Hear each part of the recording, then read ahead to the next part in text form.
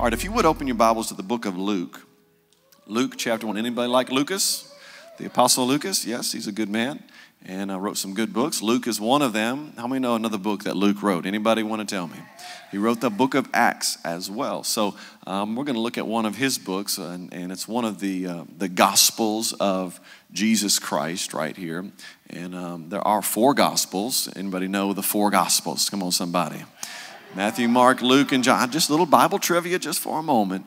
Matthew, Mark, Luke, and John. So this morning we're going to look at Luke. And we started a series at the beginning of the summer called Heroes or Uncommon Heroes. And so we've taken some time to look at those that are heroes of our faith according to Scripture. And we've looked at a few different people. Anybody remember some of the people that we've looked at? Anybody remember? We looked at Joseph just last week, the Good Samaritan. We studied the Good Samaritan. We looked at Esther during God and Country. Anybody else? I mean, obviously, we've talked a little bit about Joshua and Caleb possessing the promised land. And, of course, there's a magnificent hero that we may have left out. Jesus, praise the Lord. No, we didn't forget about Jesus. But it's been a wonderful time. Have you all enjoyed yourself the past few weeks? And I'm sure there's a lot of, we could go all year, you know, just studying different ones. But we're going to continue throughout this summer. And so this morning we're going to check another one out. Are you ready? Luke chapter 1 and verse 26. Anybody want to take a wild guess who we're going to look at today? What? Come on, take a wild guess. If you have a Bible that has... Okay, whatever. Luke chapter 1, you're like, I ain't saying the wrong answer, Pastor. You ain't going to get me in that. Luke 1, verse 26. It says, now in the 6th month, the angel Gabriel was sent by God to a city of Galilee named Nazareth, to a virgin betrothed to a man whose name was Joseph, of the house of David. And the virgin's name was, now y'all know who? Mary. And having come in, the angel said to her, rejoice, highly favored one, the Lord is with you. Blessed are you among women. But when she saw him, she was troubled at his saying, and considered what manner of greeting this was. Then the angel said to her, do not be afraid, Mary, for you have found favor with God. And behold, you will conceive in your womb and bring forth a son, and shall call his name Jesus. And he will be great and will be called the Son of the Highest. And the Lord God will give him the throne of his father David. And he will reign over the house of Jacob forever, and of his kingdom there will be no end. Then Mary said to the angel, how can this be, since I do not know a man?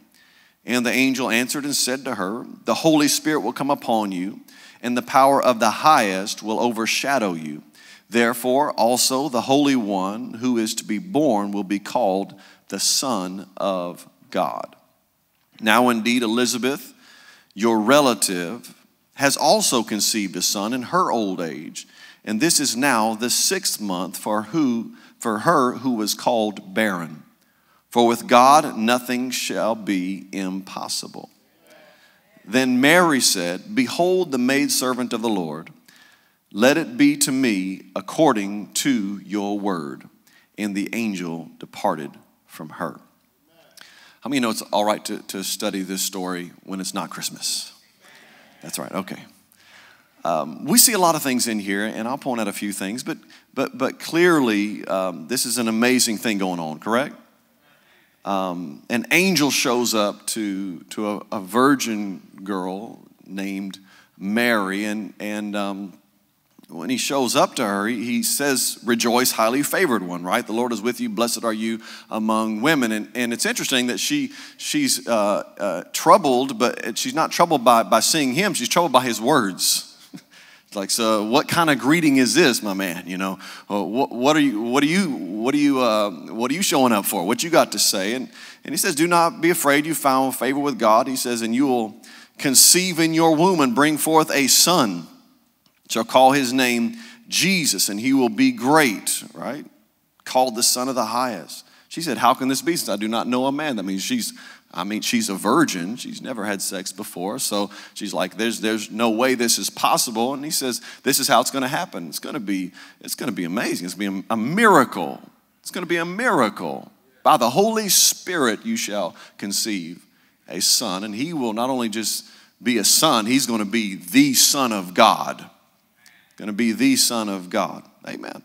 So this is a pretty awesome story, true story here. It's not made up, not make-believe, not a nice Christian, fable or whatever. This really happened. But there's a few things you need to know about Mary. I mean, according to biblical culture, Jewish culture, she's engaged to be married to a man by the name of Joseph. And in that time and in that world, you would get married between the ages of 12, 13, and 14. So Mary, in our minds, when you see Mary or you see her in the movies, she's like, what, 25, 26? But when you talk about Mary and an angel showing up to Mary, we're talking about like a 13-year-old.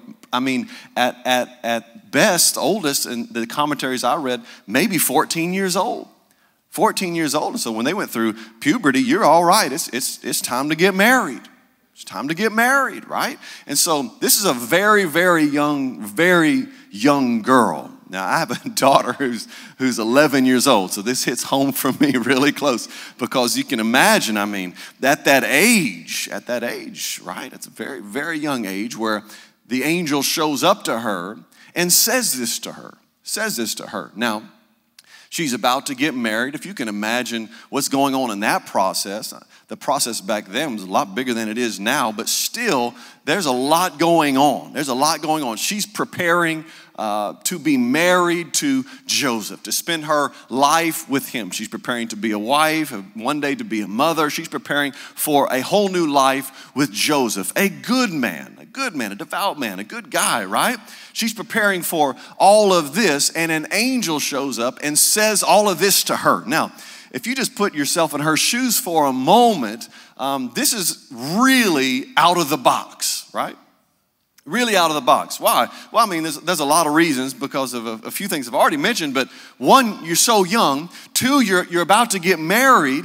And three, you're going to be pregnant with the Son of the living God, Son of God, and it's going to be immaculate. All right. All right.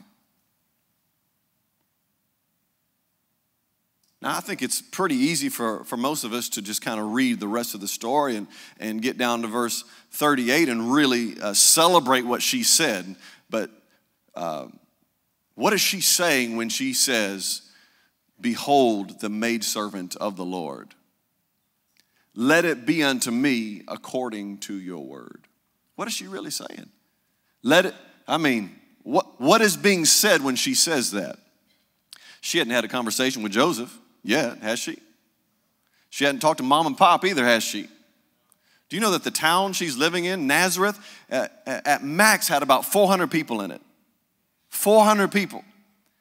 Now you can imagine the talk that's going to go on in the town of 400 people. It's like, what, Forest Hill, 400 or 500 people. Just a small little town, right? A small town. Everybody knows everything about everybody, right? It don't take long to figure it out. Just have coffee one morning somewhere and you'll figure out what's going on in the town. We live in Alexandria. It's a small town, but man, even smaller than that. Everybody knows everybody. Everybody knows their name, what's going on with their family, with their house. Imagine she has an idea, the kind of ridicule, the kind of talk that's going to go on, what's going to be happening, what's Joseph going to say, what's mom and dad going to say, what's my family going to say, what's going to be going on. So for her to say, "Behold, the maidservant of the Lord, be it unto me according to our word," we're thinking of, let the miracle happen. But for her to say, "Hey, I'm your servant, God," she's saying more than just, I'll have the baby. What is she saying?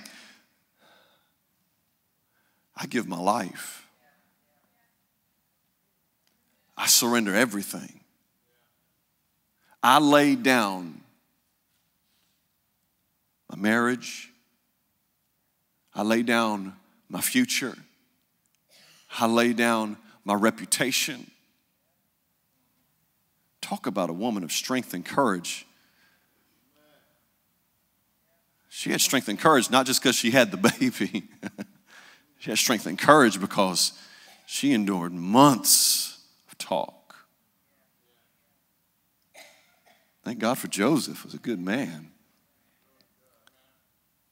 Notice, though, what Mary says. She says, behold, behold. We always skip this first part, the maidservant of the Lord. We go straight to let it be unto me according to your word, which I love that, by the way. But she says, behold, the first thing she says is, behold, the maidservant of the Lord. The first thing she says is what? Lord, I'm your servant. What'd she say? Lord, I'm your servant. What is she saying? God, use me. You can use me. Now her next step, which is be it unto me according to your word, is that faith kicking in that let's have this supernatural miracle happen. But our first step was a step of humility, of submission, and servanthood to God. You know, God didn't pick Mary because she's cute. Because it's a nice name, and I mean, it's a good name. It means lady, you know. There's a lot of good things to that. He didn't pick her because, you know, she had a good personality, you know. I mean, of all the women that he could have picked, right? At any time in history that he could have chosen, he picks this one girl, Mary, right? Anybody remember when you had your first kid, if you have kids? Anybody remember when you had your first kid, even a father or mother, if you remember that? Anybody remember the first time you left your child with someone for the first time? Anybody remember that? Anybody? Some of y'all still haven't done it yet. You'll find out. Right? I mean, who you leave your child, even now, of course, but it's a big deal, right? How many know it's a big deal? Especially if you love them. See anyone like, I'm still working on that. If you love them and you want them to be taken care of and, right, protected, fed, right?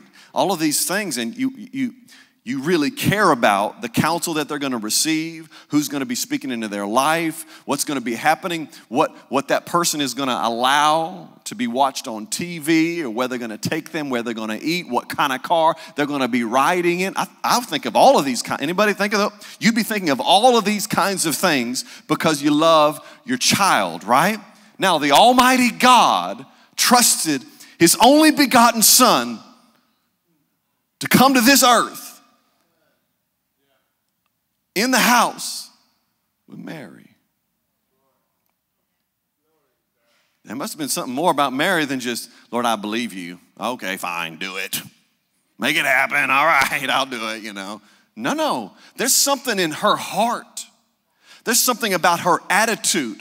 There's something about her willingness. There's something about the way she honors God and His law and His statutes. There's something about the plan and purpose of God that she wanted in her life that was bigger than just, Lord, let the miracle happen in me. It was, Lord, I'm your servant. Whatever you want to happen, that's what I want to happen. And God says, I've seen this girl. I know her heart. There's something about her that I can fully trust my son being raised in her house. Woo.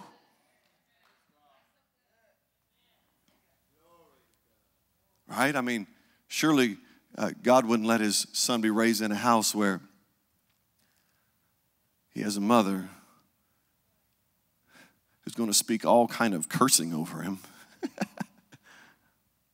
Something about Mary that God sees. You know, Scripture says that man looks on the outward appearance, but God looks on the what?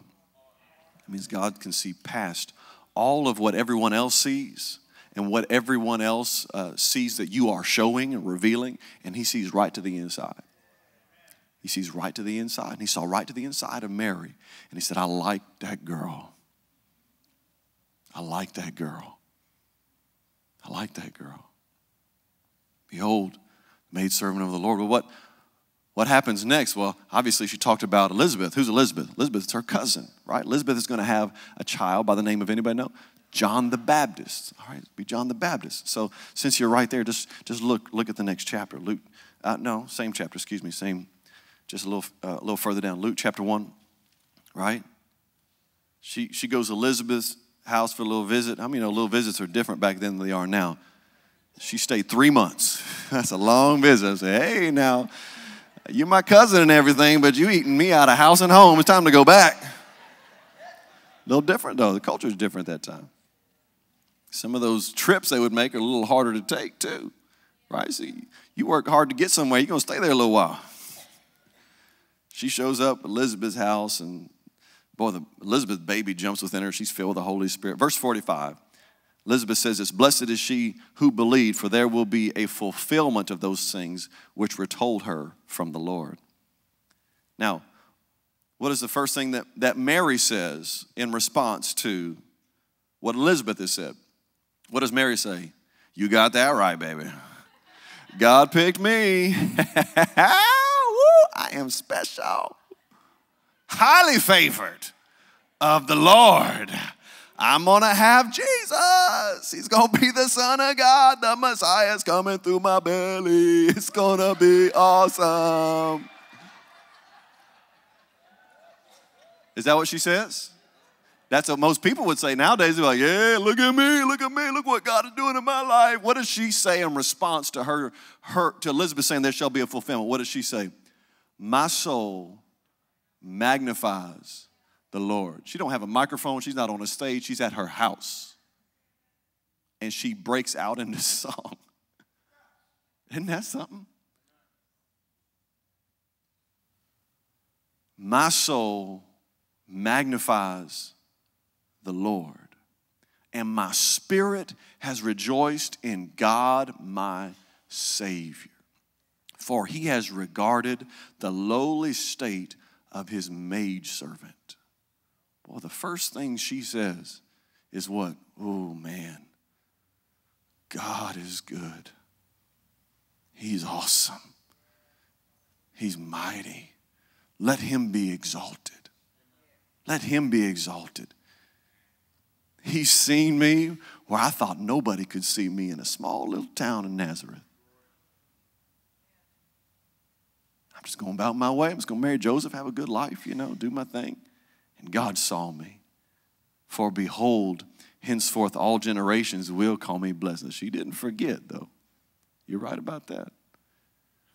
Now notice this in verse 49. It says, for he who is mighty has done great things for me, and holy is his name. He who is mighty has done what? He's done great things for me. Holy is his name. He who is mighty has done great things for me, and holy is his name. Praise God. Boy, what a magnificent look into Mary's heart. Right? She didn't look at Elizabeth and go, well, you're old. You finally got one. Praise God. Right? But I'm having the Messiah, so I'm a little better than you. No. They're rejoicing with each other in the fulfillment of God's promise at the same time. And Mary says, my soul magnifies the Lord. My soul magnifies the Lord. My soul magnifies the Lord. Now, if this was the end, it would be kind of beautiful as far as, there's a song going on in here. There's, it's at the house. It's wonderful. But, Mary ends up having Jesus in a manger, right? She has Jesus in a manger and kind of wild circumstances, right? There's no room for him at the end. It's just a little, you wouldn't think that's the way Jesus would come, right? I don't think anybody thought that's the way Jesus would come, like in a manger. He should be born in a palace, right? He's the King of Kings, Lord of Lords. He's born in a manger, and, it just seems like not not the best of circumstances. They're having to kind of run around because, the head guy at the time was wanting to kill all the babies because he heard there's a king born. So, I mean, it's just this kind of just wild situation going on. And Mary, there's something about her, though, that is just steadfast in faith and pure in heart. Steadfast in faith and pure in heart. The scripture doesn't give a whole lot of what Mary has said in her life, but what is revealed is pretty powerful, right? The song that she sings and what she says, behold the maidservant of the Lord, be it unto me according to your word. Can you imagine raising Jesus, though? It's a little pressure, right? I mean, angels showed up to shepherds at his birth and said, this kid's going to bring glad tidings of great joy unto all people, right? And they came and told her about it. It says Mary pondered these things in her heart, right? What about at 12 years old? They all went to Jerusalem. The whole family went to Jerusalem, and they all go there, the Passover feast. And they're leaving town, and they all kind of caravan together. Everybody would caravan together. And so Jesus, they realize he's not there. He's not in the caravan. He's still in Jerusalem. They go back to find him. It takes them 3 days to find Jesus. What kind of a mother would you feel like if that was you? I lost Jesus for 3 days, man. I mean, angels showed up and all kind of immaculate conception, and I lost it, right? It's just pathetic. Talk about beating yourself up for a few days, What have we done? But again, he's 12 years old, and so he's kind of at that age where he's becoming a man. They walk into the temple there, and where have you been? You've had me and your dad. We've been anxious. We've been messed up, man. Whoo! Right? And he's like, why did you, did you not know I'd be about my Father's business? It says, Scripture says, they did not understand what he said. But it says that Mary kept these things in her heart. Now, Mary's got a lot going on the inside, and she manages to keep it right. What if he's your little boy and he said that to you? I'm about my Father's business. You're like, boy, I'm going to grab your ear, buddy. I'm going to show you we're taking you back to Father's house, right? That's about the only glimpse we get really into Jesus' childhood or adolescence, right? So for 30 years per se, right? 30 years. I mean, if I was Mary, I'd be like, come on, boy.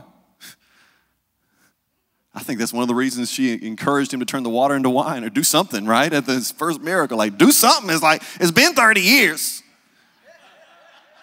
Do something, man.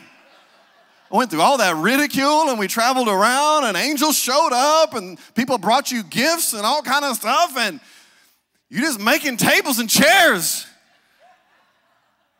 Please, do something. Jesus is like, it's not my time. It's like, whatever he says to do, just do it, okay? Because it might be his time, and he just don't know it. You can imagine a mama kind of thinking that way, like, well, He's just a little off on the Holy Spirit right now, but I got the Holy Spirit in me too, and it's time.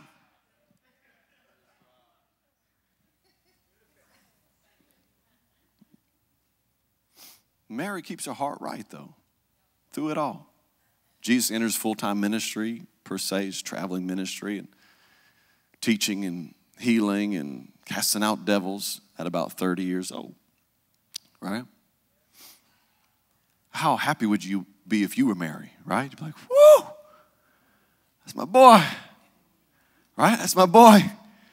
All those people that were healed, masses gathering around him. I hear the stories. Man, this is awesome. My son.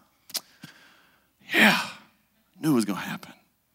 Knew it. I believed all these years, 30 years, and now it's coming to pass. Now everybody else can see what I've been believing and pondering all these years. Everybody else can see it now, right? I think I'm going to go make a visit to one of his meetings. I'm going to go visit Jesus at one of his meetings. I want to go to one of those big ones where all the crowd's at, and show up, us and the family. It's going to be a reunion when we show up, right? Now, in case you didn't know this, Jesus had at least 6 brothers and sisters. 4 brothers, and then one scripture says, and sisters. So he had at least to have 2. So Mary didn't just have Jesus. She has 7 kids, at least 7. And at one point it says all the brothers didn't believe. Anyway, that's another point. So they're going to show up and see Jesus at one of his meetings. Boy, can you imagine, big old crowd walking in, right? She's trying to get in, can't really find room. There's no room, so she sends word out. Tell Jesus his mother's here. Mama's here. Mama's here. She wants, I made you some cornbread. Right? Brought your favorite meal in a little goodie box while you're traveling. New toothbrush and some toothpaste. You know what I mean? Just kind of, you can imagine a mama's thinking, no matter how old you are, you're still my son. I can just kind of see this moment where she's feeling like all this is going to pay off in this moment when my son says, this is my amazing mother. She raised me, trained me, taught me everything that I know, and these are my wonderful brothers. They show up. They get the word to Jesus. Jesus, your mother is here. Your brothers are here. He says, who is my mother? Who are my brothers?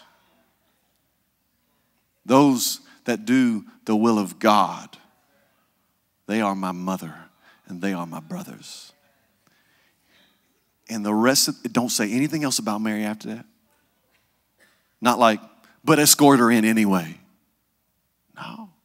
Now, if you was his mama, at that moment, you'd be huffing and puffing, right? You'd be like, I had you.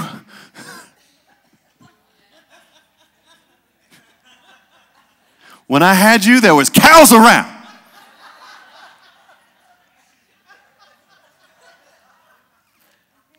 Not Mary. Not Mary. She keeps her heart right in that moment.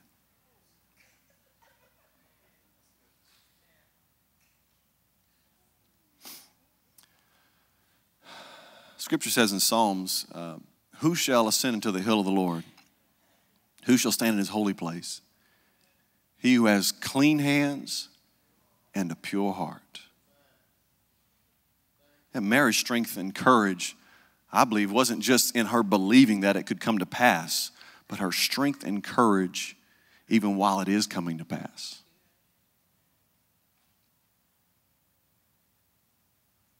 Right?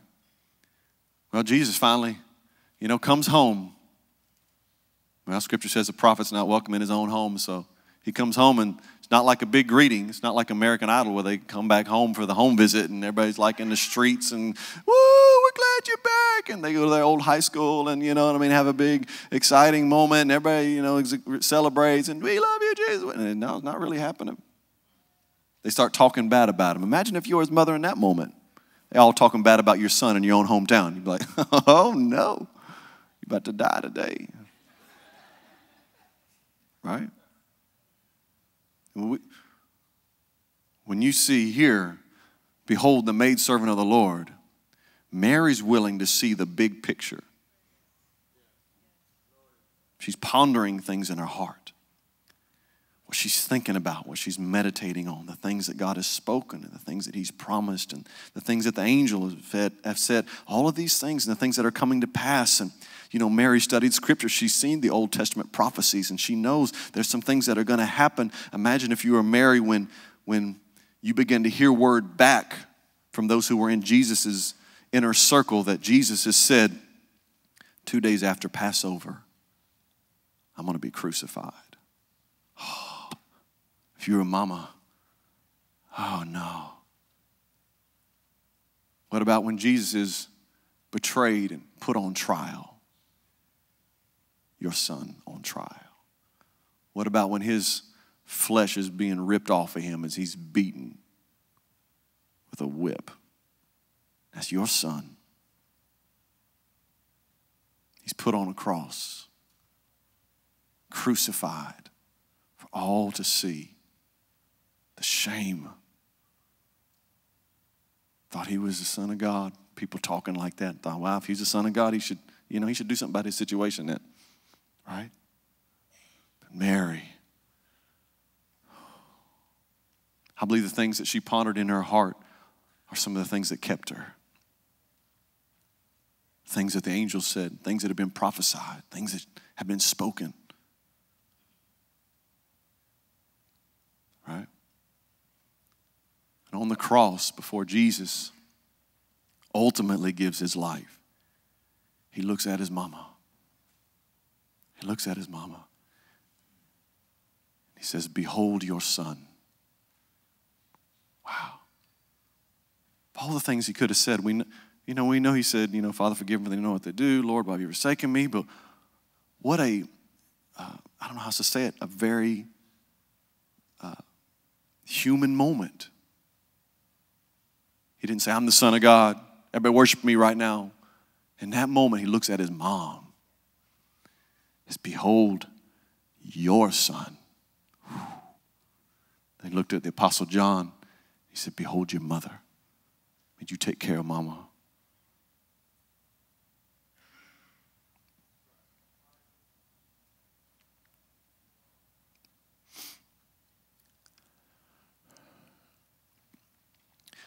Before Jesus went to the cross, he prayed a prayer. It's a prayer of consecration. 3 times at least, we know. 3 times. It's in the Garden of Gethsemane. He's asked his disciples to pray, and they all fallen asleep, Can't stay awake. Jesus says, come on, y'all. Just an hour. Can you give me an hour, please?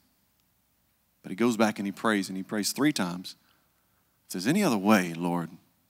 Let it be that way. But if there's no other way, not my will, but yours be done in me. Not my will, but yours be done in me. Twice. Not my will, but yours be done in me. 3 times. Not my will, but yours be done in me. Do you know that's pretty much what Mary said when the angel came up to her?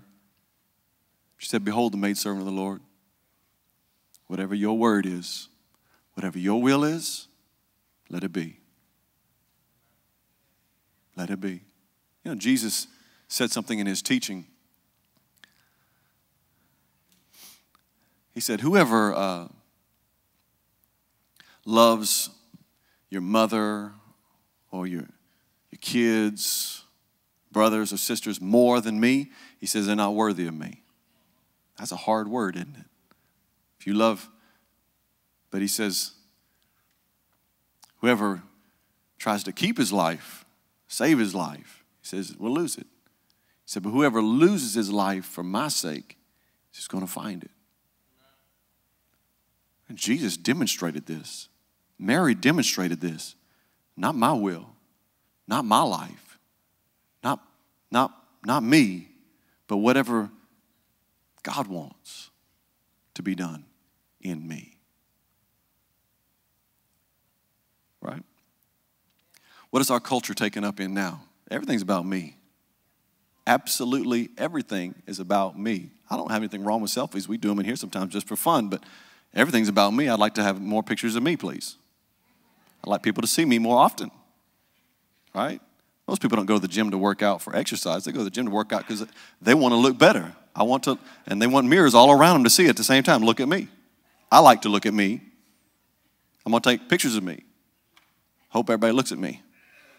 All right, just a lot of me. Not all that's bad. I'm just saying, generally, everything is about self.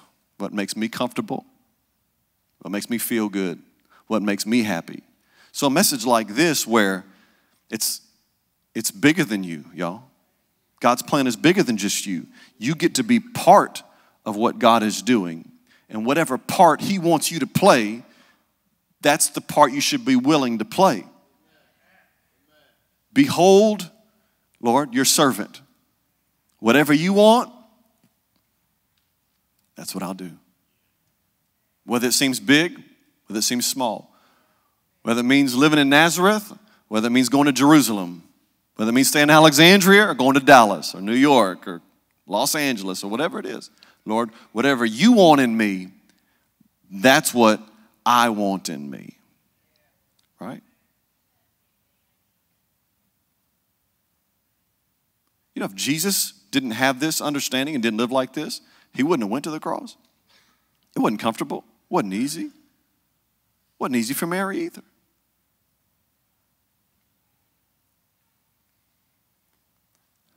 Can we look at one more thing about Mary?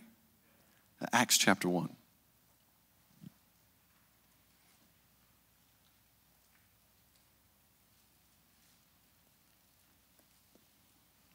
Acts chapter 1 and just a few verses down.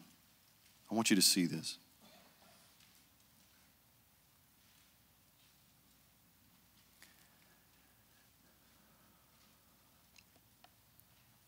I want you to see this. Acts chapter 1, all right? And keep in mind, all right, what we're about to read is after Jesus has been raised from the dead, after he's ascended in glory, all right? He's come through her, lived his life, done his ministry, gone to the cross, been raised from the dead, right? And here we go. Verse 14, Acts chapter 1. Man, why am I in Acts chapter 16? Maybe there's something in there I hadn't seen yet. Verse 14. It says, and these all continued with one accord in prayer and supplication with the women and Mary, the mother of Jesus, and with his brothers. Got the fellas in there too. That's nice. The upper room. But what happens in the upper room? Well, you read the rest of the book of Acts, and you know, the Holy Spirit's poured out. They all get filled up with the Holy Spirit, speaking other tongues. Man, they're empowered to do what God has called them to do for this next dispensation, this next season. Right? Mary, from start to finish, is in faith. Right here, she's not desiring to be worshiped. She's not desiring to be prayed to. She submitted to the will of God. She came there to pray herself. She came there to sing herself. You know what she is? A Christian. A follower of Christ. A disciple of Jesus. More than just the mother. She's a follower in the family. She continues. To me, this speaks as loud as just about anything else about her. That after it's all said and done, she could have said, whew, I did my part, right? Anybody ever been there? Like, whew, that was hard, that was difficult, but he was raised from the dead. Yes, right? He's gone now. Whew, and I can just enjoy my grandkids. No, she's praying. She's in the upper room, and she gets filled with the Holy Spirit. Boom. I ain't done yet. I'm getting filled up. I just believe there's something about God that knew all of this from the beginning. That Mary, my girl, she ain't doing this for the fortune, for the fame. She ain't doing this to be called a saint. She's not going to be willing because of all of the people talking about her good for years to come and forever. She's going to do this because she loves me. She's going to keep her heart right all the way. And she's going to follow through. Well, what can you learn about that? A little bit of everything, huh? Behold, your servant, Lord. Behold your servant. Can I close with this? Psalm 35 and verse 27. Love this scripture. Psalm 35 verse 27. Matt and April, if y'all just go ahead and come up, that'd be good. Psalm 35, verse 27.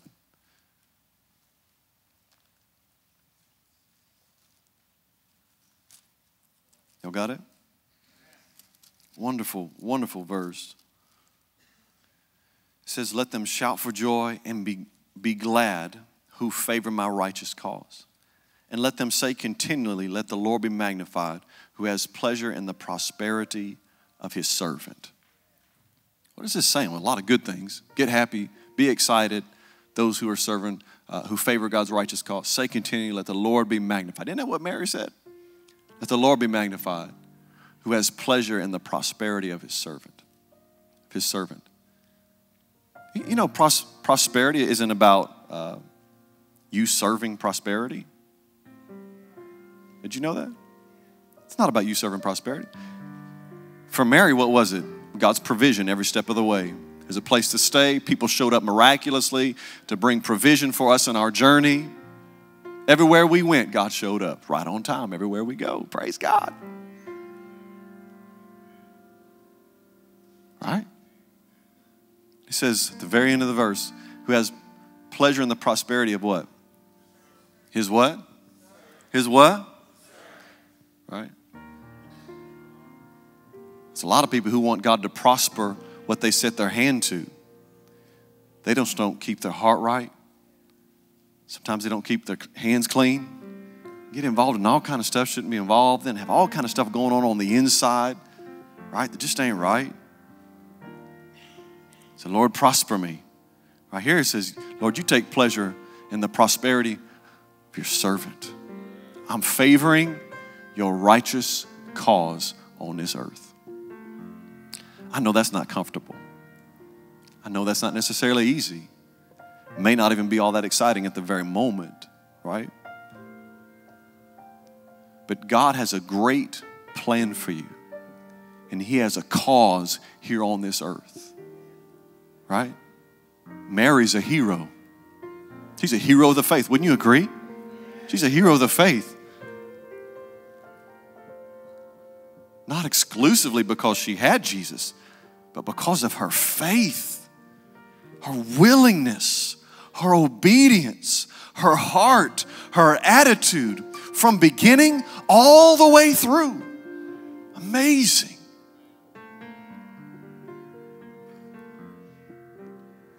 Any grandmothers out there inspired to be like, man, I want to be in the upper room. This is my greatest moment right here to shine. Woo! I'm going to keep moving forward. I'm going to be in my place. Tell you what, if you'll keep your heart right, if you'll be willing, be willing. If you think back to a little bit earlier in the service, during the offering, that scripture where it says, the Lord says, I will declare some things, and then they will spring forth. I'm going to tell you about them, but I will declare some things. What is God saying? I've got some things for you. How many know God has some things for you? He has some things. He has desires for you. But before you can pick up what is his, you got to lay down what's yours. Right? Mary shows up at a large gathering around Jesus, and boy, it seems to be ashamed. It would be shamed, so to speak, like, man. But yet, no, big picture here. We'll keep the big picture. Brothers got all mad. There was a time when the brothers, I told you, didn't even believe. We don't believe in him. That Jesus. Whew. How difficult would that be to try to hold your house together? The brothers don't believe your other son is Jesus, the Messiah. You do, they don't. That'd be a nice dinner conversation.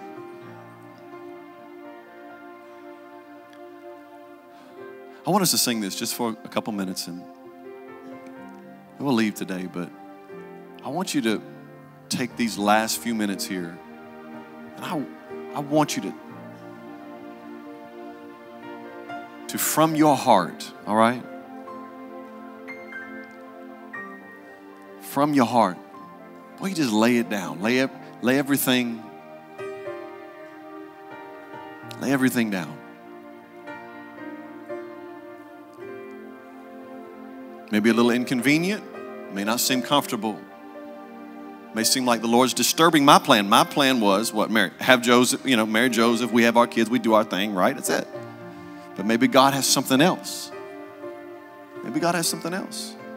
Something different, something bigger, something that you didn't plan, but God did.